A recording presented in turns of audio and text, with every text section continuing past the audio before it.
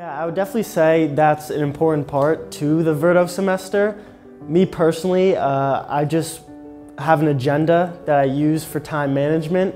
So that helped me balance my schoolwork, traveling, whether that's in my own leisure or with the excursions or the volunteer work with the school. So for me personally, I have an agenda. Plan ahead. I think that's one advice that I would give to any future Verto student, is to plan ahead. I think you can only do so much when you don't really know how you're going to execute things. So having, I think I came to Spain with a plan on where I want to travel, what dates, provided that Verto gives you a calendar beforehand on the activities you have. So I kind of just listed everything on which weekends I'd want to travel and just the budgeting stuff as well.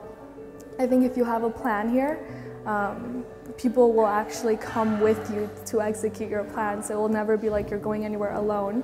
But I think the most important part is to have a plan. I always find it easier to study when I studied with friends. When I study alone, I just get distracted or I get bored. But when I study with friends, it's good to keep each other focused and, focus on your work, yeah.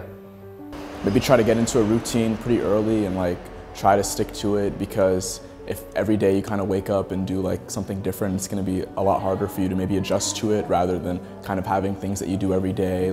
Kind of pick a day where you want to do laundry during the week, and times of the day that you want to study and do work and everything, so you can kind of feel more at home and make the experience go a lot smoother.